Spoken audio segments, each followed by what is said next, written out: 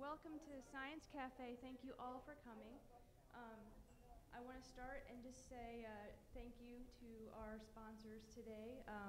The library and the wonderful library staff here have helped us out for this event, Sigma Psi, and of course the Office of the Vice President for Research. And I really want to send a special thank you to our program partners who help us to market these events and really get people in. Our program partners for this month was the student chapter of the American Veterinary Medicine Association, the Pre-Veterinary Medicine Club, and the College of Veterinary Medicine Graduate Student Association. I just want to give them a round of applause for all of their help. Thank you so much. So without ado, I'd like to introduce our speaker tonight, Dr. Michael Davis. Dr. Davis is a veterinary physiologist and board-certified specialist in veterinary internal medicine and veterinary sports medicine at Oklahoma State University, where he conducts research on animal exercise physiology and performance. His studies in dogs have included the development and validation of preventative methods for exercise-induced gastric disease, as well as helping to identify novel metabolic pathways used by elite canine athletes to support fatigue-resistant endurance exercise. These studies have provided the United States Armed Forces with valuable information on the physiological capabilities of working dogs, as well as the methods for producing maximal performance and sustainability of these dogs. Please join me in welcoming Dr. Davis.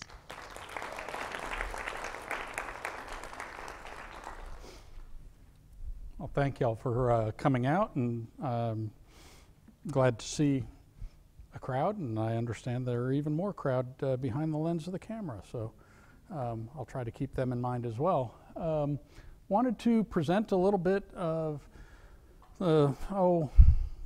now over 2 decades worth of work on trying to understand how endurance athletes work.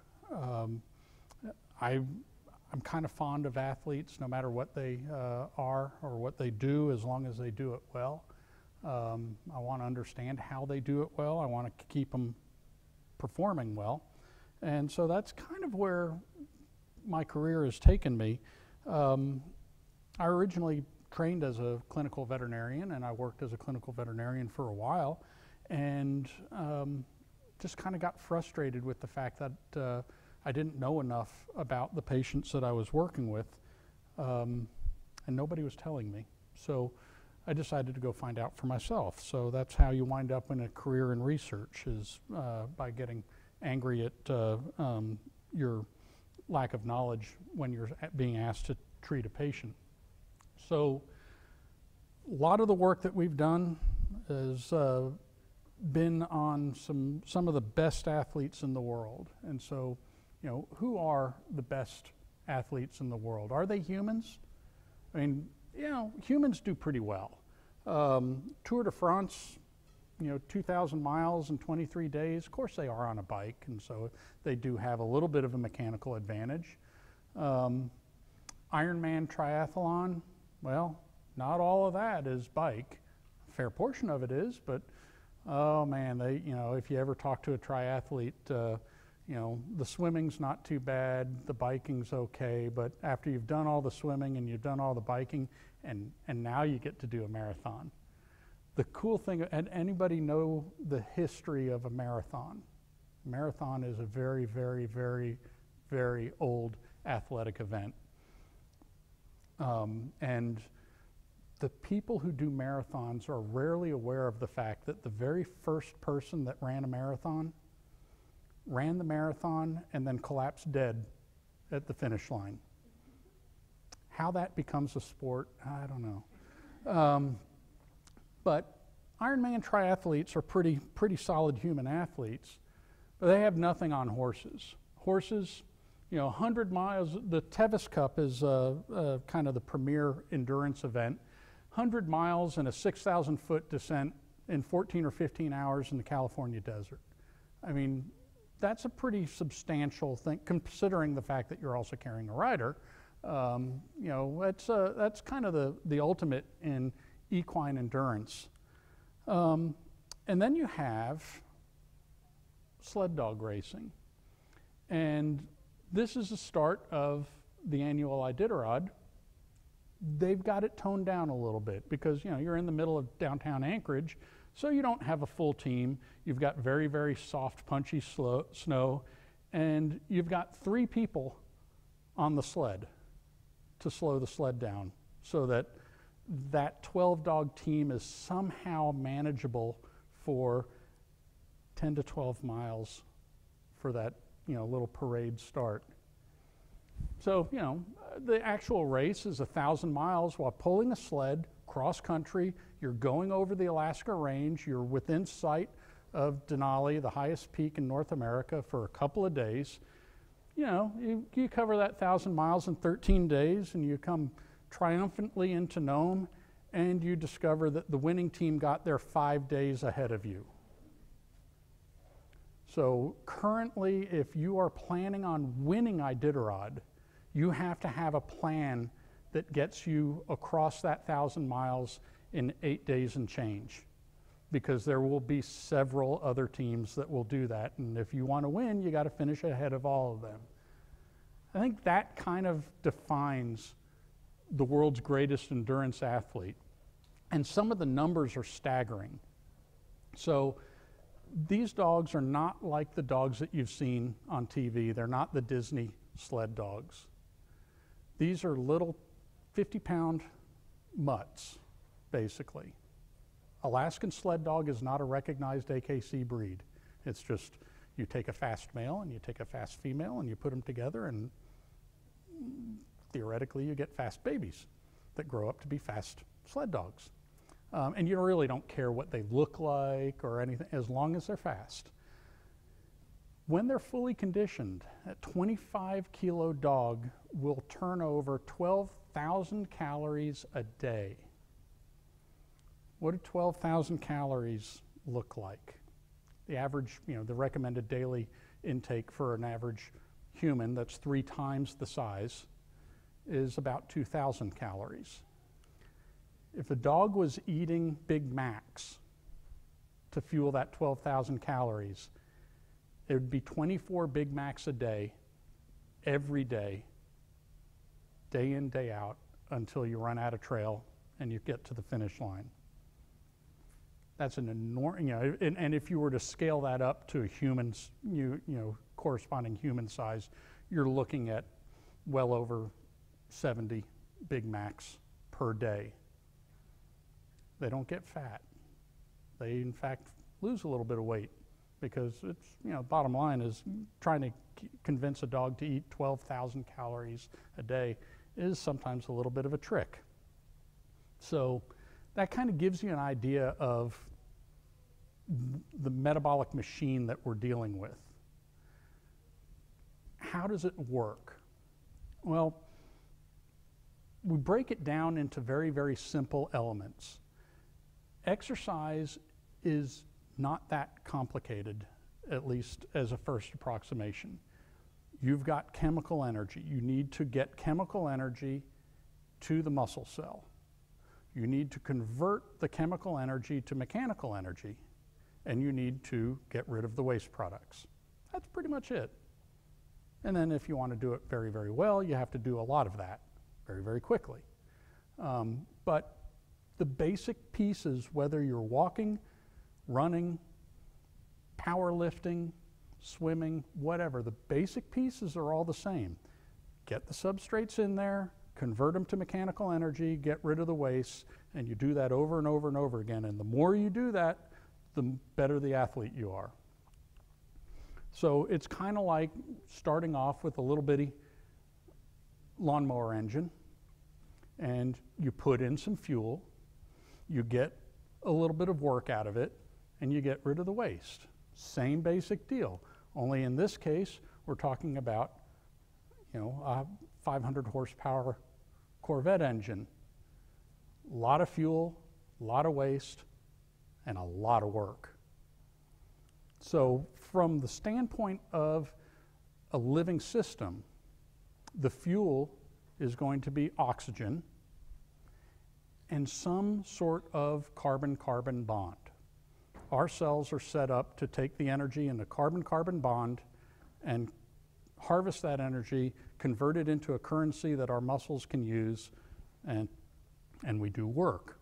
That carbon-carbon bond, you know, that can be glucose, it can be fat, but whatever it is, you've got to get it to the muscle. And in a lot of instances, this winds up being one of the limiting steps. It all has to go in order, and so whichever step is the slowest winds up dictating the capacity of the whole system. So if you're having trouble getting substrate to the muscle, doesn't matter how fast you can burn it and how well you can get rid of waste. If substrate provision is the limiting factor, then that's as fast as you're going to run. So what we do, you know, going and doing the work at the races is a lot of fun. But we found out pretty quickly, races are not suitable for doing research. There's not enough control. We are scientists. We're trying to do this in a scientific fashion. The race is a race. I mean, we don't get to control when it happens, where it happens, how the different teams operate. You know, it's great to be there. It's a lot of fun. It's very exciting. I recommend it highly. Iditarod is, you know, there's a list that Sports Illustrated puts out of, you know, the bucket list sporting events that everybody ought to go to. Iditarod is on that list. It's the only one that does not have a ticket to observe it. You show up in Anchorage on the first weekend in March, and you're there, as well as, you know, 15 to 20,000 other people standing on the sidewalk, but, you know, there you are. What we do instead is do what we refer to as invitationals, where we will simulate the race environment, but we'll do it under our terms. So the video here is a you know, one of our favorite race courses. It's the Denali Highway, which is a dirt road. If anybody's ever been to Alaska during the summer, it's a dirt road that you can drive down and you can kind of look all the scenery. They stop maintaining it in October. By December, it's got a couple of feet of snow on it, and it's the perfect race course because it's a two-lane road. Doesn't have any branches overhanging, it doesn't have any bridges missing, it doesn't have any creeks that you have to go through. It's a two-lane highway that's 150 miles long, and we can just sit there and go back and forth and back and forth and back and forth. And it provides us with a perfect environment for conducting our research. We call it an invitational because only certain kennels get to attend, and we pay them. You know, they have the advantage of knowing that they're going to get a purse no matter what they do, as long as they show up. They just have to follow our rules. So, first things first, what have we figured out? Well, again, we have to go in order, and the very first thing that we have to get them to do is eat 12,000 calories. If they burn 12,000 calories and they don't eat 12,000 calories, what happens? They're going to lose weight. And you can, you know, if you burn 12,000 calories and you only eat 8,000 calories, you've burned 4,000 calories of body tissue in one day. A 25-kilo dog will disappear right before your eyes if you do that too many times in a row. So if we want them to be able to do this, we got to figure out how to get 12,000 calories into them. And it's one thing to measure out 12,000 calories. So, you know, the pile of Royal Canin 4300, that's half of what they have to eat in a day. And it's a big pile of food. It tastes good, but it doesn't taste that good. And the fact of the matter is that, you know, they have to eat it willingly. You can't sit there and, you know, cram one kibble at a time down their throat because there won't be any time left to run. So we get kind of creative, and one of the more creative things is what they refer to as the premium fat blend. That's basically rendered animal fat. And It comes in a bucket, and we scoop it up with little ice cream scoops, and we make little scoops of essentially pure fat. This is nasty stuff. I mean, this is really, really disgusting, and it's one of the benefits that this sport occurs below zero. Because if you let that stuff get to room temperature, you will have to throw away or burn any clothes that you're wearing around it, because they just get, you get this odor about you that it's very difficult to get out of your clothes or get off of your skin. So, but at 20 below, they're nice hard little non-liquid balls of fat, and the dogs love them. So you can just sit there and throw the dog, and they grab them out of thin air and swallow them down, and they got another couple of thousand calories to go burn, and let's go run some more. So it gets a little interesting, but we have figured out how to get the food into them.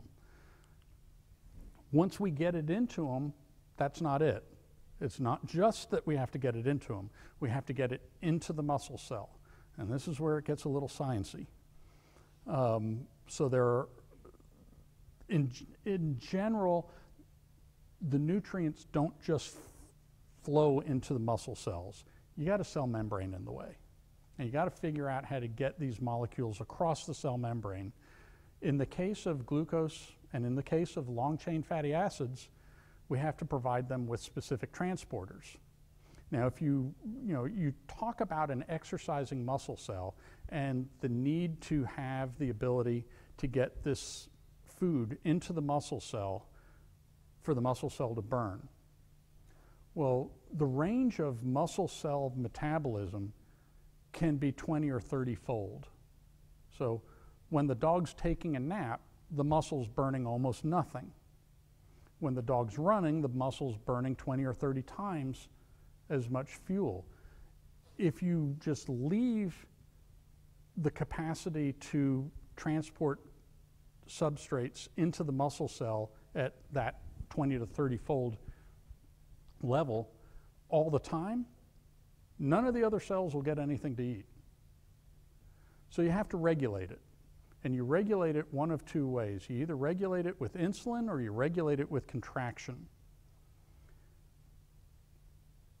When the muscle starts contracting, that's kind of a sign that, okay, metabolism is going up, we're going to need more substrate, so contraction activates the expression of these transporters on the cell membrane, and the more they do that, the more substrate, the more glucose, the more fatty acids you can get into the muscle cell to burn.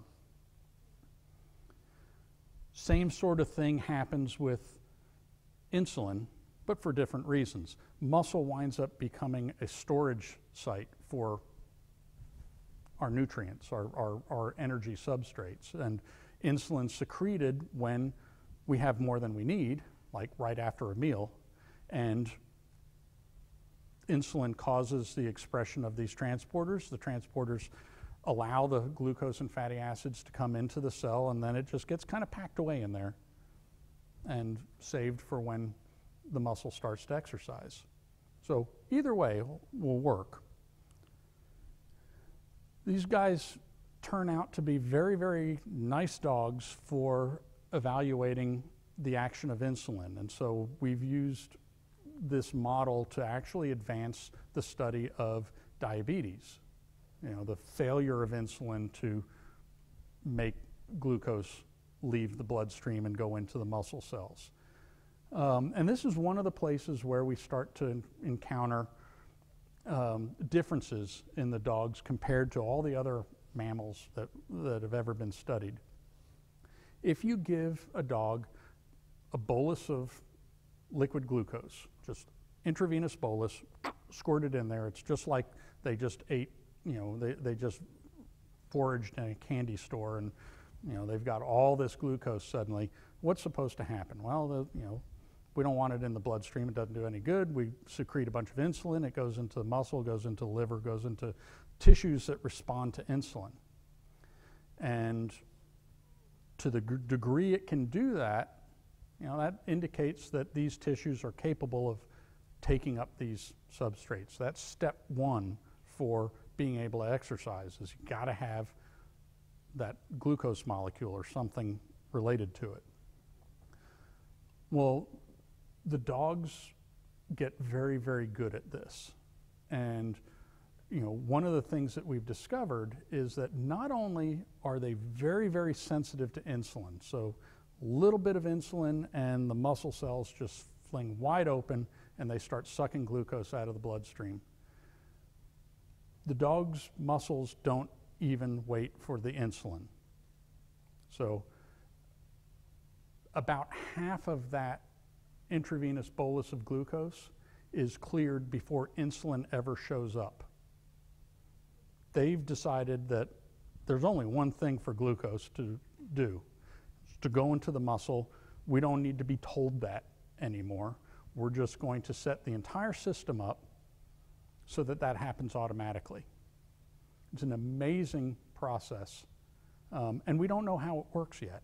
It's one of the things that we're working on right now, is that this has never been seen before in any kind of animal, humans included.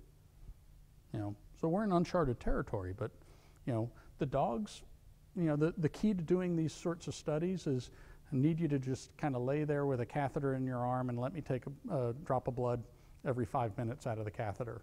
And the dog says, okay, because they don't mind. They just kind of like curling up in their little sky kennel and they go to sleep. And in fact, I didn't include it in here, but I actually have a video of us taking a blood sample from the dog without waking it up.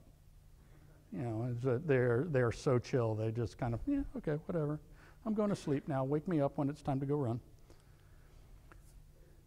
But if we want to talk about exercise, insulin is insulin, and insulin's great, and insulin pays the bills. And when we're talking about getting funding for studying diabetes, but it's not really what I'm interested in. I'm interested in exercise. So what we'd really like to do is see what happens when they do contraction. And these were some of the toughest studies that we've done, because contraction will cause those transporters to upregulate and be expressed and allow the muscle cells to suck nutrients out of the bloodstream. But as soon as you stop contracting the muscle, those transporters go away very, very quickly. So we needed to catch those transporters on the surface of the muscle cell. We needed to get that piece of muscle out as soon after contraction as possible. And so this was one that was utterly nerve-wracking, but we ran the dogs on treadmill for 30 minutes with the catheter for the anesthesia already in place. So that at the end of 30 minutes, dog goes into the next room, gets knocked out, and we get a piece of muscle out of their back leg. Dog's still panting from the exercise effort as we're doing this. This was nerve-wracking. But we managed to do it.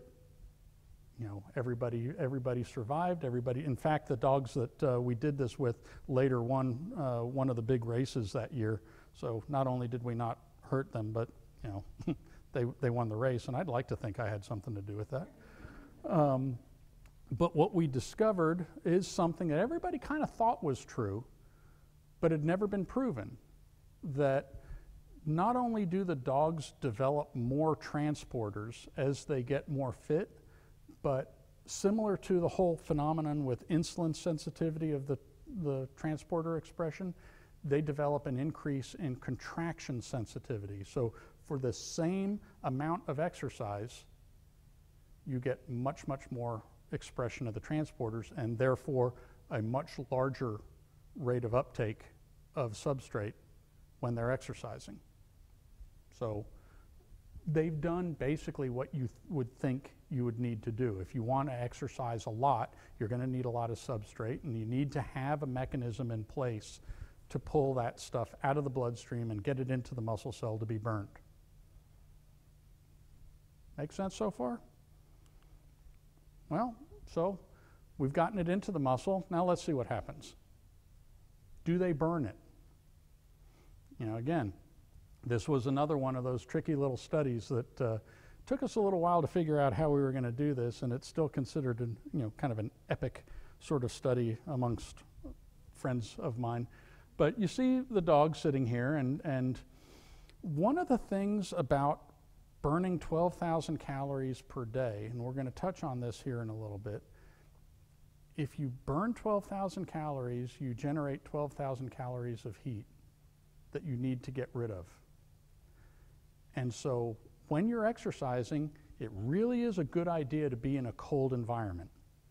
Well, whether you're exercising in a race or you're exercising for Dr. Davis during one of his research programs, yeah, it winds up having to be cold.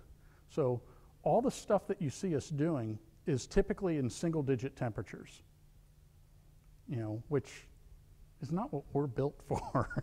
I mean, I vacation in the Caribbean.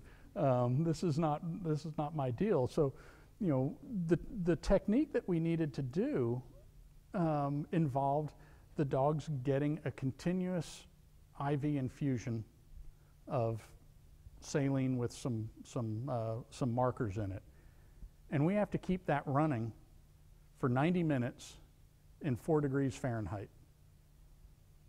We had a little bit of a technical challenge. So, you see the dog sitting here in the kennel, and, we've got a little sleeve. So the catheter's in the dog's arm, and so we've got a little sleeve that the dog's wearing that's covering up and kind of insulating that. And then you see a very short length of IV line going up to the dog's back, and then we've got it all nestled inside the fur, so the IV line's being warmed by the dog. And then it gets into the pipe plumbing, or the pipe insulation, and we run it all the way into the cooler that I've drilled holes in. And on one end you see the pipe insulation coming out of the cooler. What you don't see on the other end is a blow dryer. And we basically just got a blow dryer jammed in the other side of the cooler, and we've got the blow dryer running, and the air is coming down the little pipe insulation and keeping everything warm. And when we figured out this was going to work, well, I mean, many of you have blow dryers. Do blow dryers like to remain on for 90 minutes straight? No, so this was one of those crazy little things that, the OSU accounting kind of flagged when I submitted the receipt for 24 blow dryers from Walmart in Fairbanks, Alaska. Plug the one in, and we just figure out, when it burns up, we unbox another one and stick it in there. I've got 23 boxed up hair dryers sitting in a closet up in Alaska, because the first hair dryer lasted the entire study.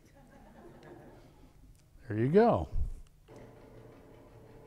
But there you have Biscuit, and Biscuit's just kind of running along, and Biscuit enjoys it. The room is very cold, and so you can see the musher, Allie Zirkle, she's all bundled up, and Biscuit's just kind of cruising along, and got the little line running back to the cooler. You'll see the cooler here in just a second.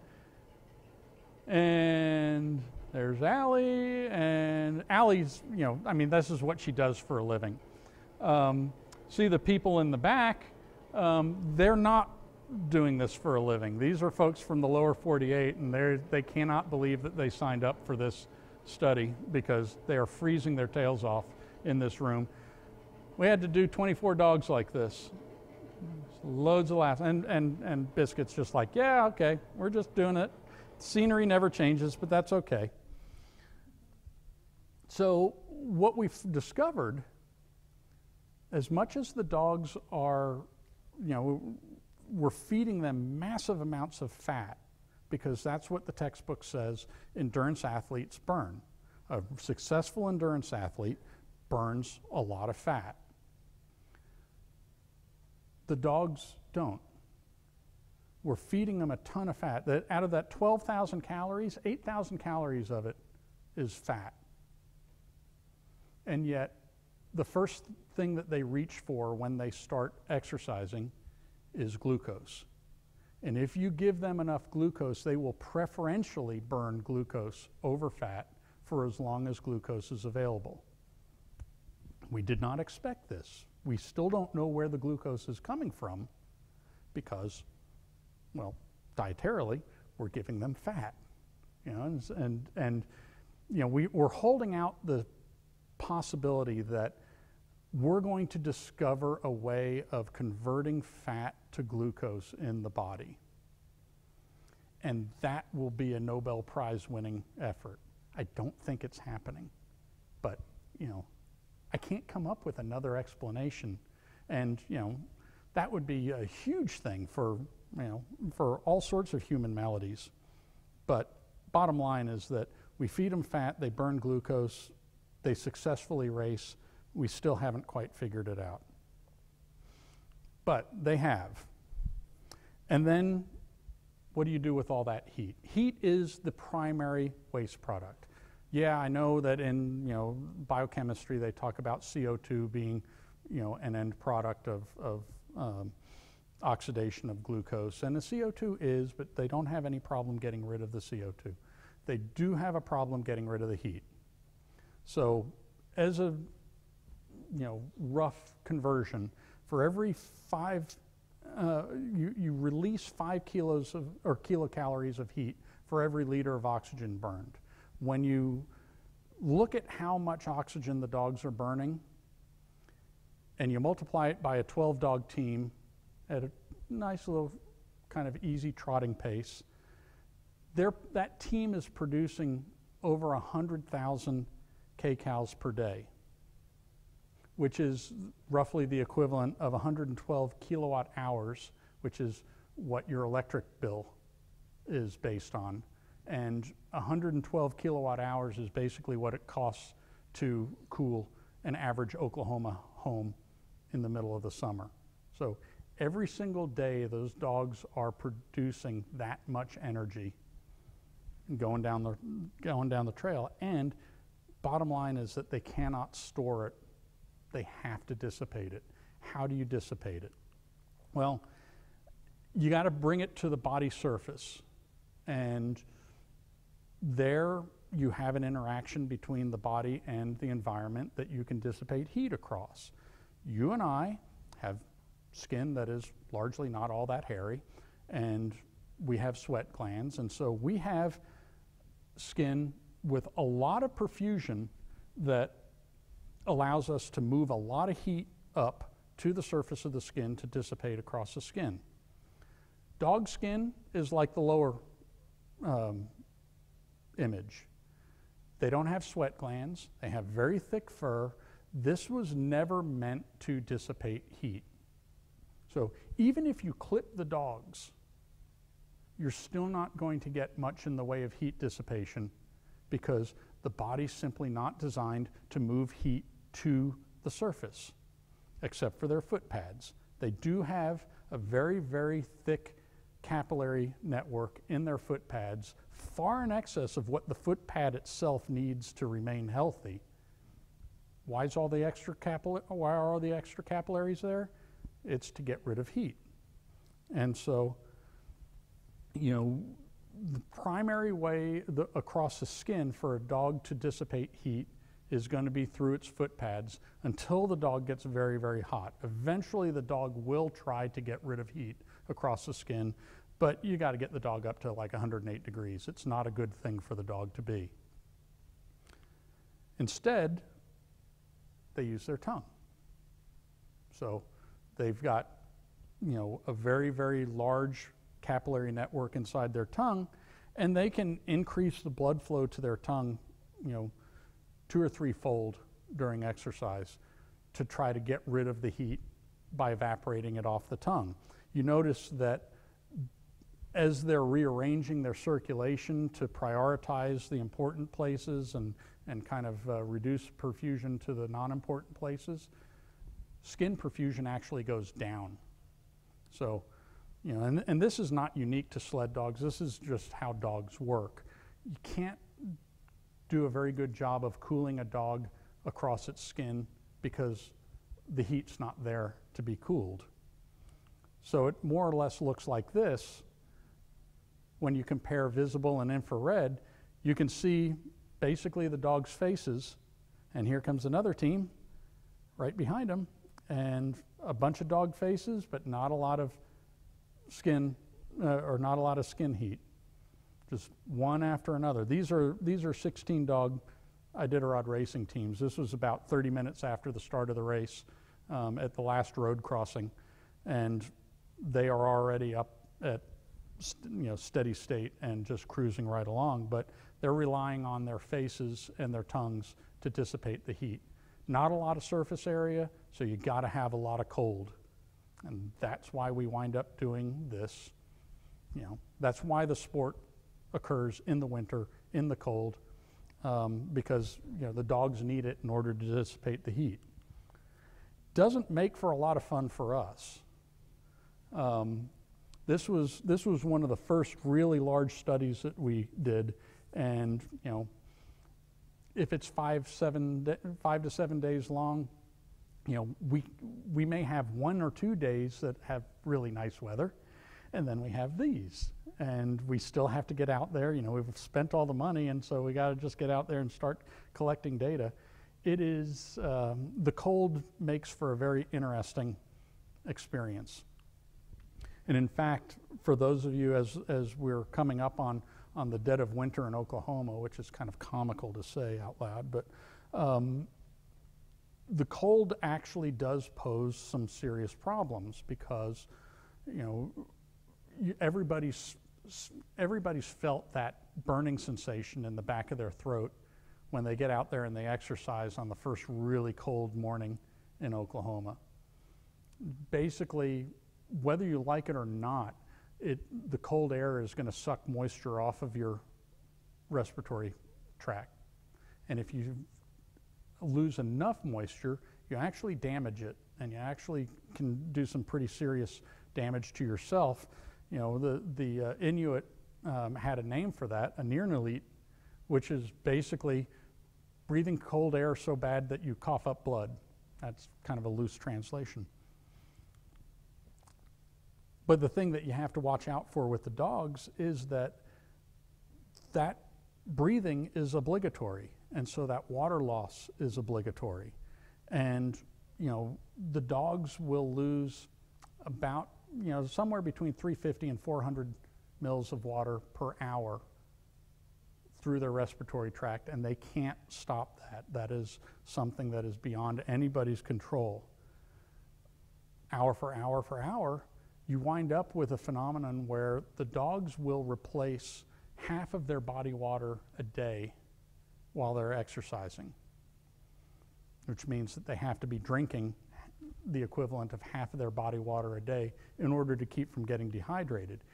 The irony is that if they get dehydrated due to the cold, they're actually at greater risk of overheating, because without full hydration, they can't move the heat from the muscle to the tongue and get rid of it into the atmosphere. And so the effect of the dehydration that was a result of the cold actually creates greater risk for overheating. So the last part that I want to talk about is oxygen. So we talked about getting the glucose and fatty acids into the muscle cell. We talked about getting rid of heat. What about the oxygen? This was some of the fun stuff that we've done. So how do they get enough? For those of you that study exercise, that is one of our attempts at a VO2 max on, and that's not a sled dog, that's actually a Marine Corps explosive detection dog that we trained like a sled dog. That's 7 liters per minute of oxygen consumption. Dog's about 25 kilos. That puts him well over 300 mils per kilo per minute of oxygen consumption. That's not a max. A max would have sequential increases in workload without an increase in oxygen consumption. We did not meet the criteria for a maximal oxygen consumption test. This would be called a VO2 peak. Why didn't we? We ran out of treadmill. Dog, and it's not this picture, it was later on in the workout. Dog was doing 17 miles an hour up an 18% grade. with his tail wagging, and he was just having the greatest time of his life. We ran out of treadmill. We couldn't incline and speed the treadmill up anymore to make him work more. It was a phenomenal thing when you consider that Lance Armstrong at his chemically enhanced best was managing about a third of that or less. So routinely, these guys may get well over 300 mils per kilo per minute when fully conditioned, far in excess of Tour de France cyclists, far in excess of horses. How important is it? Well, you know, y'all have seen this picture of Mount Everest. There's not a lot of oxygen available in Mount Everest, and that's why you've got a traffic jam, is that it's taking these guys about an hour to walk a mile. And that's because, in the end, oxygen is flowing down a concentration gradient to get to the point in the muscle cell where it gets burned inside the mitochondria. At the tissue level, you get 50% of your oxygen burning capacity with a oxygen partial pressure of about 31 millimeters of mercury. The available oxygen at the top of Mount Everest is about 26. So when these guys are trudging up that last ridge, their muscles are operating at maybe 20% capacity, which explains why it's taking them so long. But on the other hand, you know, dogs have dragged a sled to the top of Denali. So, you know, the same mountain that it takes people a little bit of time to get up to. So we wanted to see what it would look like, and the military wanted to see what it would look like if we took away the dog's oxygen. So we built an oxygen chamber, and we put a treadmill in it, we put the dogs in it, and those of you, the veterinary students and the veterinary-oriented people, what do you see about this dog that bothers you? His tongue is a little blue, isn't it? We noticed that too. You know, and in fact, that's why the video is muted, is because you didn't want to hear the conversation that we were having. And it's like it was basically, that looks kind of blue. What do you think we ought to do? And you know, when we're sitting there watching the dog, and the dog's just cruising right along. He went on like that for another 90 minutes until he got bored and decided he didn't want to do it anymore.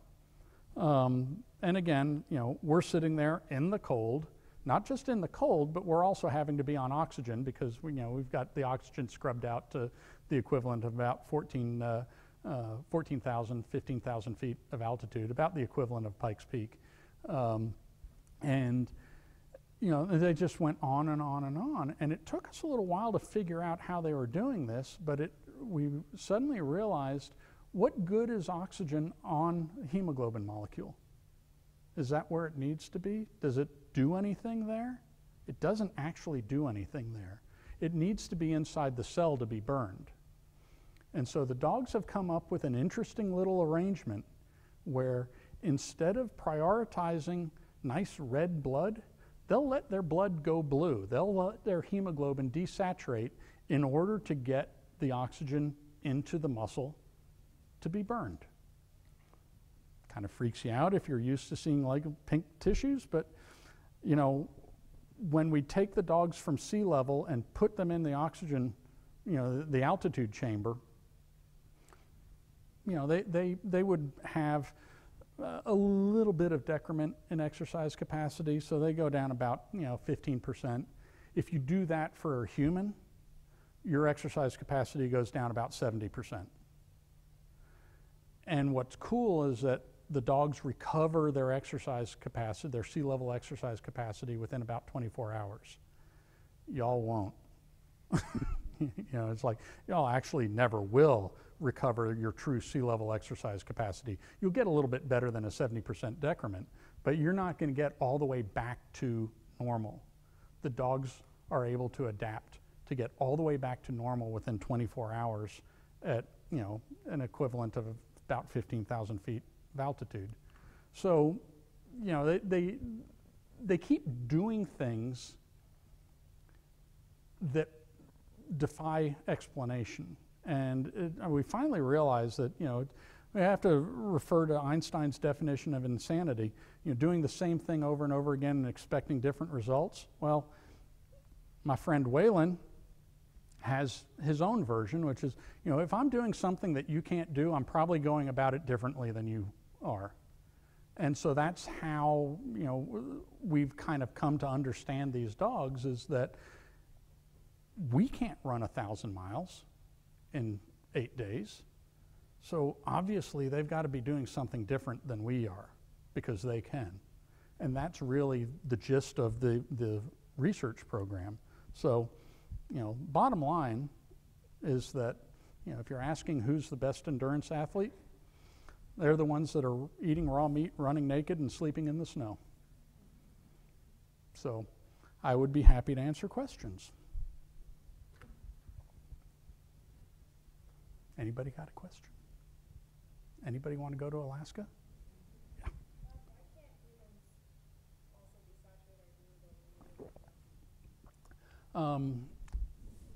The primary reason that humans are less able is because we're not set up to pant.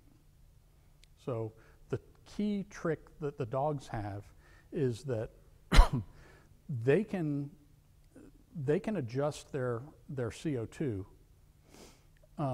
by panting, but they don't get dizzy, and their pH doesn't get out of whack like ours would if we tried to pant as hard as they do. So by keeping their pH normal, their hemoglobin basically loses affinity for oxygen, whereas a human, if you try to pant as hard as they do, CO2 goes down, pH goes up, and when pH goes up, hemoglobin retains oxygen more. So the key for the dogs is actually the fact that they were designed to be able to pant without screwing up their pH. And so they just do when they're at altitude. Anyone else? No? All right. Oh, there is one.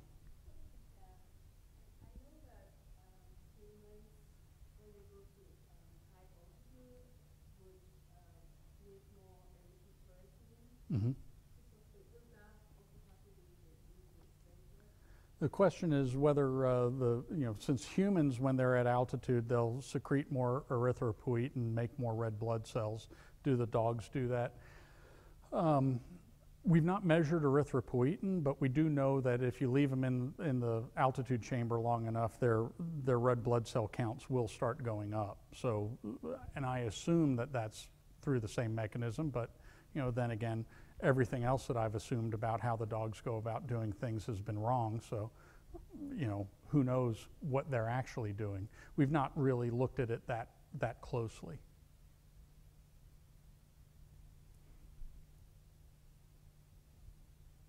Yep, one more.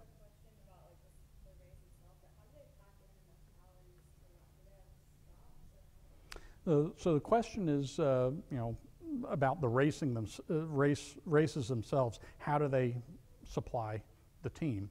One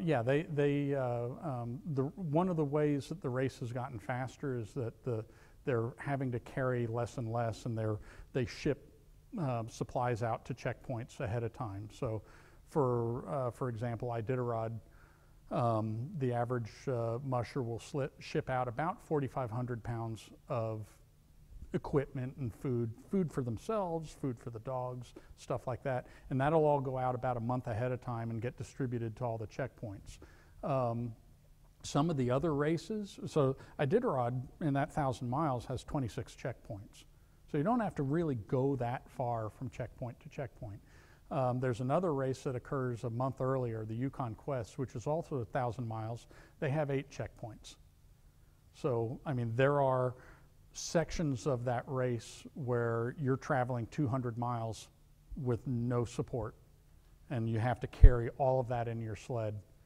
It's a much, much tougher race to run because you're not getting weighted on hand and foot. You're out there for 2 days all by yourself with nothing but what you brought in the sled to keep you going.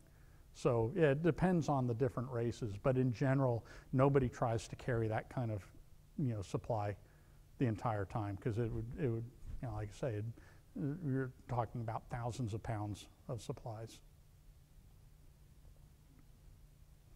Yeah.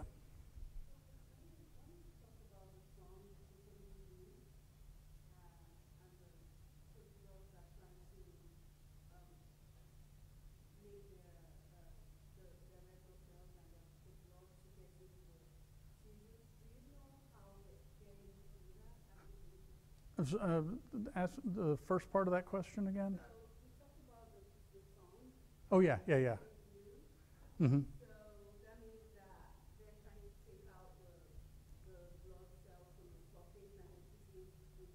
Right, right. Yeah, I mean, it's not a huge, sort of chemical mystery at this point. They're just they're operating at a much lower level of hemoglobin saturation. They still wind up kind of, it gets oxygenated in the lungs and deoxygenated when it gets through the muscle. But instead of being up at the top of the hemoglobin curve where everything would be red, they're operating at the middle, where a lot of it's blue. Yeah.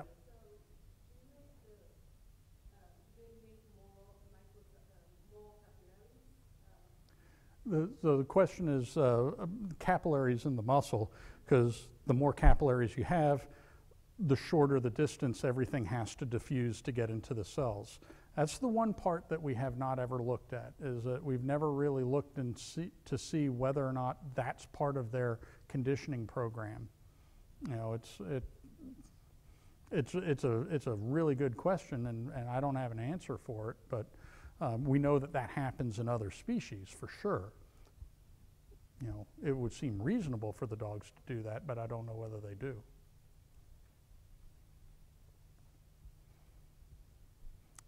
Well, I appreciate y'all coming out and paying attention, and I hope you learned something. Thank you.